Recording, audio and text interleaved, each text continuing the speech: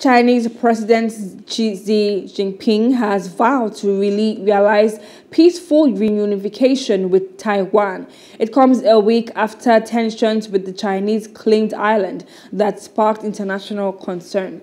Democratically ruled Taiwan has come under increased military and political pressure from Beijing to accept its sovereignty, but Taipei has pledged to defend their freedom and that only Taiwan's people can decide their future.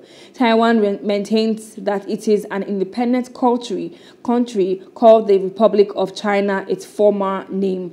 The Republic of China was established in 1912 and its government fled to Taiwan in 1949 after losing a civil war with the communists who set up today's People's Republic of China. Hello, hope you enjoyed the news. Please do subscribe to our YouTube channel and don't forget to hit the notification button so you get notified about fresh news updates.